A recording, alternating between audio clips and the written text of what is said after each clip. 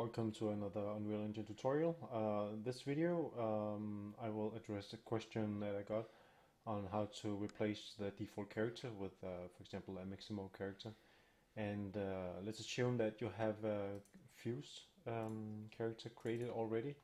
I have my Fuse icon on my desktop, and if you don't know how to get it, start up Steam and search for Fuse. And then you will have this application where you can create your character and I won't really go into details about this, but let's just pick one of the characters that I played around with. This one is called Action Girl, very original name, I know. And what you do here is just to click on this button up here, and then you will get this dialog saying where to export to, a login, and then you will eventually have your character inside Mixamo. So when you get to Mixamo, you will have your character inside your assets. So let's see, characters. There's a tab called characters, and I need to log in. I see I got logged out. So let's log in. Alright, so now I am logged in. And let's see, my character, get away, can be found here under characters, my assets again. There we go. There she is, the Action Girl. So you just click her and queue download, and you choose FBX for Unreal, select T-pose for example, and queue download. Once you have that downloaded, I won't do this because it's 20 megabytes, so I'm just gonna skip this. You're gonna start up Unreal Engine, and let's do that. So I'm just launching it, as for some reason always starting on the other screen. Let's bring it over here and start a new, well, the easiest way to get something running is to use this third person, and I've been using starter content because it gives you something to play around with. So if you are completely new to this, just pick this one and click create project.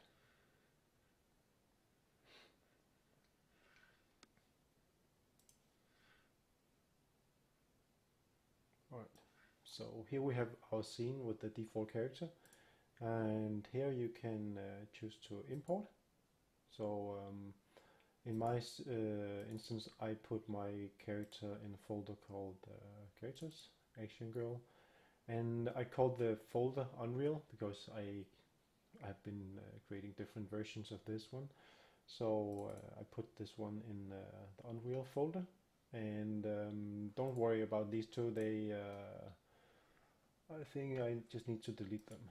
These are not needed and won't be included when you unpack your zip file from Fuse. So just click the FBX and open, and once it's done thinking about this, it may take a little while depending on your machine and configuration and stuff. And we'll have some choices to make. Okay.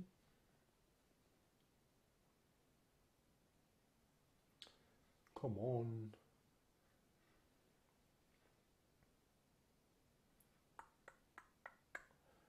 Very interesting. It usually doesn't take that long. So maybe it's something with my computer. Okay, there we go. So leave this one as none, import a skeletal, import mesh, and import materials and textures. I think that's the important ones. And then just click import. Let's go fill out this. I just chose to import everything inside my third person blueprint folder. But you may want to choose a separate folder for this because you're going to get a lot of textures from the Mixamo character in here. So you want to organize this eventually, but let's talk about it in the end, if I remember. Okay, this is also taking a while. The reason why this may take a little while is that the characters consist of lots of small bits and pieces, like going all the way down to the eyelashes and all that stuff. So in I think in the FBX, the normal FBX, all of these bits and pieces are separate meshes. So what Unreal does is to merge this into one single skeletal mesh. And that's obviously going to take a little while. So now we see that it's done, and you can ignore all this. This is something to do with the skeleton that Mixamo creates, and it's not 100% compatible, but it doesn't really matter anything. So you can just ignore this for now. Okay, so all this stuff that you got here. The most important thing is actually the skeleton up here, the skeletal mesh, and this is the skeleton, and this is actually the physics asset. This one we don't really need. So if you don't, this is if you want to do ragdoll stuff. So you don't really need this one. So anyway, we have this this default character, and the question was, how do we replace that one with a character from Mixamo? Inside this is just a standard third-person character example. So let's see, we have this folder structure here. So we dumped everything inside the third-person blueprint folder. And now I kind of regret I did that. Anyway, this is why I put it. So inside this folder we have the blueprint, and this is the blueprint character, blueprint for the character. So it pops up on the other screen. So double click this one, you get this picture. And here we have the mesh that has this right now this SK mannequin. And that's the one we want to replace. So you want to select now the action girl in my situation here. And I have an anim blueprint generator class that switched to none when I chose this one. So I want to switch that back to the third person anim blueprint. So I'm just going to click compile and save. And that's going to bring her in. So now we replaced her inside. But as you can see, she's in T-pose, so she doesn't have any animation right now.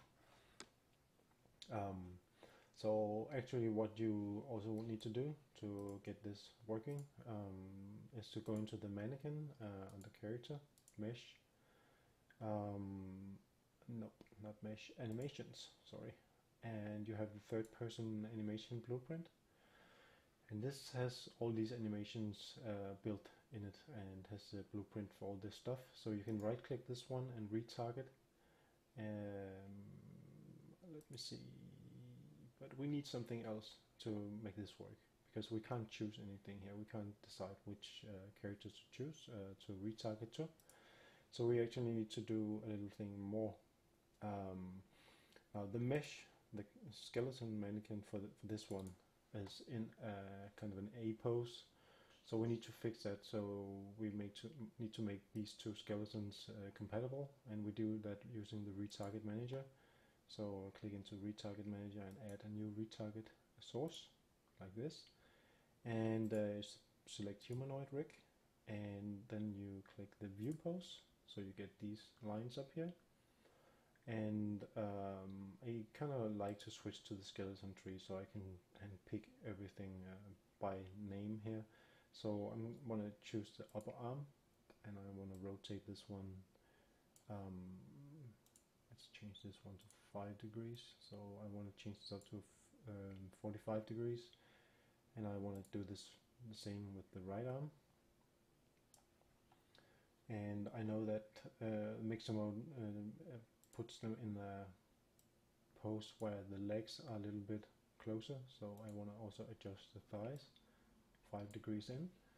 And if we move above like this a little bit, then we can see the arms are also a little bit bent, so straighten them out 25 degrees and 25 degrees. So click save and close. And that's mannequin, this guy here. Did I save? No, I'm actually not sure I did. I think I forgot to save my pose. Great. So this, we need to do it again.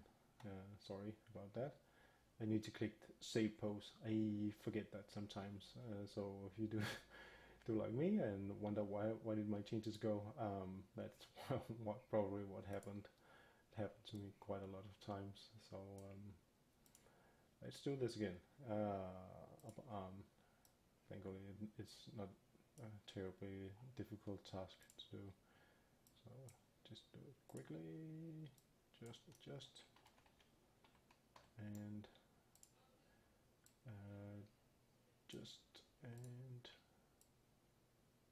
like this. So back to the retarget manager, and this time we remember to click save pose. So now you will see here he pops back into the A pose. It doesn't really matter because if you click view pose, you can see he has the right pose. So this, what he is in this pose, is actually what matters.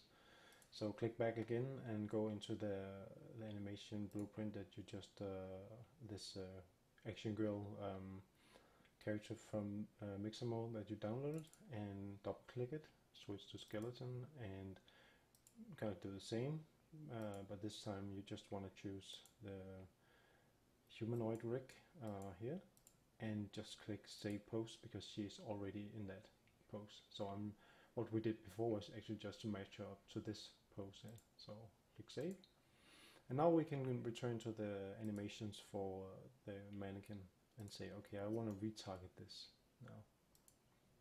So now we can select her here and see that the pose is the same pose here. So we click select, and it's going to make a copy of all of these assets that it's using and put it inside. Okay, and now it gets kind of a mess, as you see, because now we have all of these in the same folder. So that's why I want to clean this up and put them into separate folders. But you'll figure that out yourself. So the last thing we need to do in order to get this to work is to go to the character blueprint, which will be inside the blueprints, and instead click the mesh. And instead of having the third person animation blueprint, you want to use the one that Unreal Engine called the copy, which is the one with the action girl. And now you can see that she is in the right pose here. So now you can click play, and you have your character running around using the animations from the third person character blueprint. So that's a quick and dirty, fast way to do it. Whoop. And you may want to take a look at also, just as a last few things to mention, if you take a look at the arms, you can see they are all curled up and looks terrible. One thing you also want to do, let me just quickly mention that before I end this video.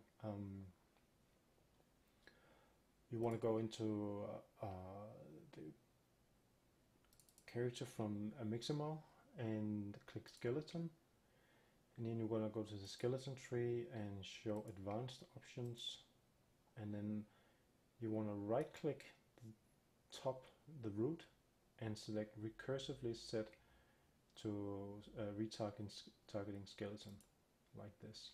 Okay, so that's going to change all of these to use the skeleton. And then the pelvis and the root is going to use, I think it's either animation or animation scale. I can't really remember, but let's try these ones. So you just want to normal click and select animation scale for these two and click save. So let's see, I don't think that made any difference actually. That's weird.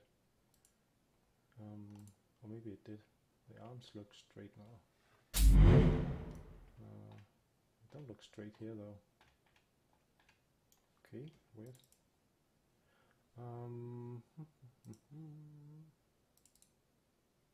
Well, they are straight. I don't know why it doesn't show in the preview. Okay, it looks better now. She's not all curled out. You will also see things going on with her legs and her feet. So anyway, that's the quick version. I hope you can use this, and bye for now.